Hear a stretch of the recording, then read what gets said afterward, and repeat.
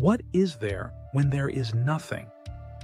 Quantum physics has destroyed this question. The quantum vacuum is not empty. It's a sea of fluctuations where virtual particles are constantly born and die. Zero-point energy tells us that even at absolute zero, the vacuum possesses infinite energy. It's like a cosmic generator always on. The experimental proof? The Casimir effect.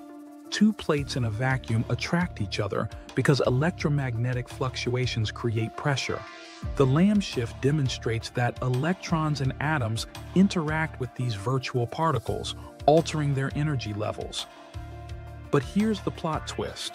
According to quantum field theory, these fluctuations could have generated the entire universe. The quantum vacuum is not nothing. It is the fundamental energy source of the universe. Watch the full video to learn more.